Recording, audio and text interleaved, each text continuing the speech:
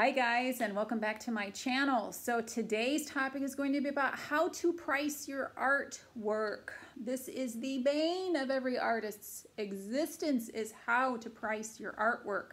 Because if you price too high and you don't sell any as a new artist, then you feel rejected. You feel like nobody wants to buy my work. And then you start wondering if you should even be an artist in the first place. So that's not good for anybody. If you price your work too low, then not only are you doing yourself a disservice and all of the hard work that you put into your piece, but you're also you're doing a disservice to the artists around you. And collectively as artists, we all need to sort of band together and realize the value of our worth. If we don't realize the value of our own art, then nobody else is going to. So where's that sweet spot in the middle? Where is it that you should be pricing your work so that you can sell as an early artist on the scene, and start forging relationships with customers that will be with you for a long time? Okay, so first of all, I'm going to share with you the formulas that I have done a little bit of research on. You can do this yourself. I've just kind of done this for you off of the internet. There are formulas all over the place as to how you can charge, or how you can calculate the formula so that you can charge accordingly. I suggest you try these various formulas and then sit with them for a while and just kind of see, play with the numbers, see what sort of sits well with you, because really I think that if you do that, you will have this gut instinct, you'll have an inner feeling as to whether or not you feel like it's sitting well with you. You can always tweak the numbers, but it'll give you a starting place instead of just feeling like you have to just come up with something at random out of your head. That is no way to price an artwork, by the way. So use this as a starting guide. Got my cheat sheet here because math is involved. And as you know, I stink at math, so we're going to cheat with my paper here. So this is straight from artbusiness.com, this particular formula is. So you take the cost of your materials. If you work in canvas, you take how much did it cost me to buy this canvas, and how much did it cost for me to use this paint. If you bought brushes, things like that, whatever your materials were that you used to create that particular painting, you take that. Then you take how many hours it took for you to create that painting. Then you figure out how much you want to charge yourself per hour. Now this should be the easiest part for you. How much do you want to get paid for doing your artwork? Be realistic, be reasonable. If you want to get paid $100 an hour, the same as a psychiatrist gets paid right off the bat, you might not probably sell as much artwork as you would otherwise. But again, you have to see what sits well with you. So once you have those things figured out, then you do the math. So I've got an example here for you. So let's say that your materials cost $50. And then let's say it took you 20 hours to create your painting. And let's say that you want to pay yourself $20 an hour. So you take $20, okay, for the hour that you want to pay yourself, plus, or excuse me, see, I'm already messing up. $20 per hour times 20 hours that it took you to create it, plus the cost. So if the materials cost you $50, and it took you 20 hours to create it, and you pay yourself $20 an hour, then the total for that would be $450. Okay, I hope that made sense. So that's one way to do it. The other way that you can do it is go strictly by how much you want to, let's see, what else do I have here? You can work by square inch. That's the other way that people sometimes do it, especially if you work in commission. A lot of times it's easier just to figure out per square inch, because Customers will then understand exactly what to expect if you work on for commission. God, did I have too much coffee today? I am talking a mile a minute. Okay, so typical would be to base on size, which is easy for customers to understand. So for example, if you have a 5 by 5 inch painting, okay, then you add those two together. 5 plus 5 equals 10. So that's 10 linear inches. And then you multiply that by your hourly wage. Again, how much do you want to get paid per hour? So if you want to get paid $20 an hour and you have a 10 linear inch painting, then 10 times 20 equals $200. So for a 5 by 5 inch painting, then you would charge $200. So that would be consistent for you. So I never really did do linear inch. How I did my own artwork was I wanted to give myself a fair hourly wage, and then I went by how long it took me to complete my paintings. That's how I ended up calculating my own prices, and I pretty much do that to this day. That seems to be what works best for me. So again, you just kind of have to sit with things for a while and see how they're going to fare with you. But there are two things that I want you to consider before I let you go today. One is, please don't sell work that you are feeling too attached to. Let's say that you create a piece that is the masterpiece of all pieces that you've ever done. Chances are, if you have that much of an attachment to this piece, you are going to price it too high because you're emotionally attached to it.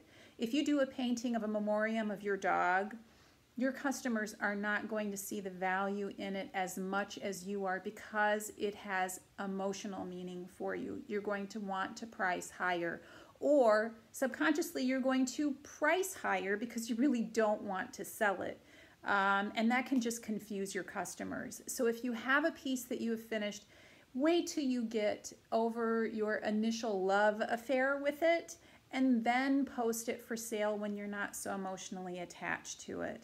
If that doesn't happen, keep the painting. You don't have to sell everything that you create, and it's okay to keep paintings in your house that you love. This painting that I have behind me up here on the wall that you see in many, many of my videos, I love this painting. I don't think that I could put a price on this painting. And if I wanted to sell it, I would sell it for way more than what it's worth, which shows me that I should not be selling it. So that is the one thing that I want you to take into consideration when you're pricing your work.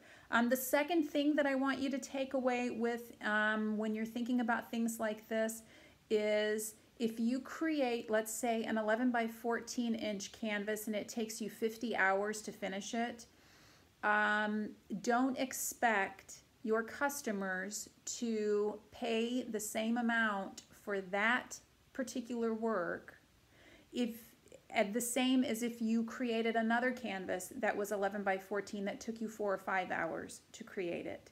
You can't really expect to charge a huge difference in price.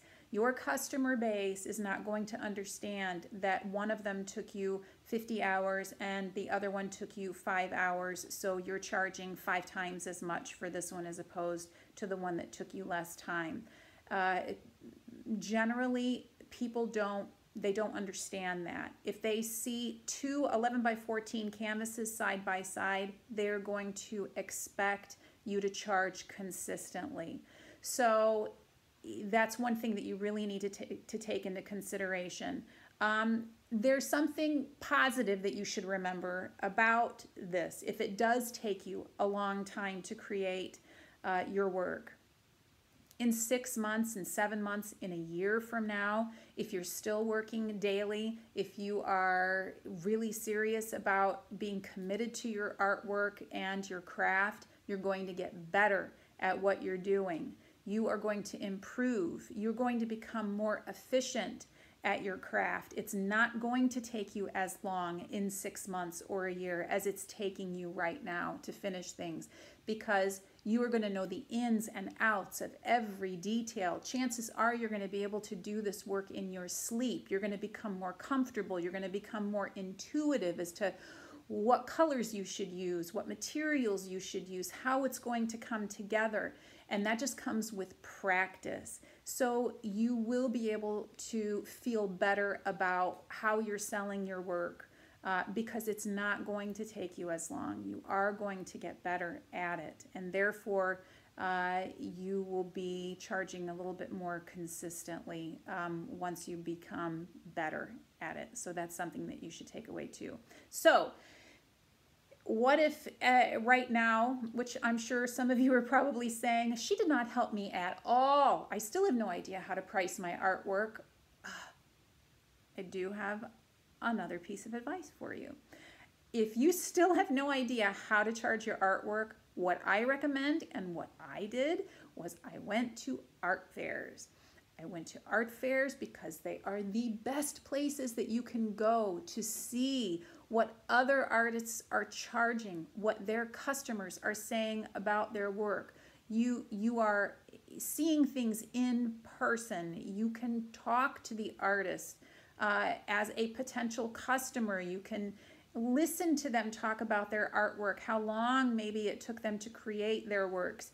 See what they're charging. You know, obviously go into booths and look at people's work who is comparable to your own. It's very important to do that, because if you go into somebody's booth and they are extremely well established and they are years advanced than perhaps your work, then obviously you're not going to be able to have a comparable, you know, cost difference or something like that. So make sure that you check out people whose work is comparable to yours. So that would be a great place to start if you're still trying to decide what to charge for your own work. If you don't have any art fairs that are near you, go to Etsy. Etsy is a great resource to figure out how to charge your artwork. If you are working in watercolor and you work, let's say you do wildlife on watercolor, find a wildlife watercolor artist on Etsy who is about the same area of their art career as you are. If they're just starting out, you're going to know they're just starting out because you'll be able to see by how many reviews they have on their website. I think Etsy tells you how long they've been on Etsy. I know they used to. Search for that. I should know that. I've been on Etsy for a long time, but I don't know if they list that anymore or not. But that's another way you could check out how long they've been on Etsy, how many reviews they have, and if their work is comparable to yours. Jot down the sizes, jot down what they are charging.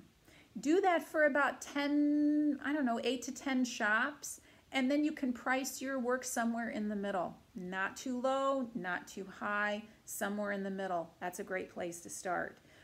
So anyway, I hope you found something useful in this video. And if you happen to have a sense of how much you're charging and it's working for you and you feel comfortable sharing that formula or whatever, please put it down in the comment section so that everybody else can see it, because you guys really are awesome in all of the great pieces of advice that you're sharing with one another. And it's really nice to get that engagement, that sense of community here on my channel. I want this to be a place where you can come and feel like you're getting the answers that you want. Hopefully I'm able to give you some of those, but sometimes I know I fail with that. And when I do, a lot of you pick up the slack and help me out by posting some really, really good advice in the comments section. So keep that up. If you like this video, I would appreciate a thumbs up so other people can find my content. If you're not a subscriber, please consider subscribing to my channel. I hope that my videos get better as I go along, and I look forward to seeing you guys next time. So have a good day, everybody. Bye.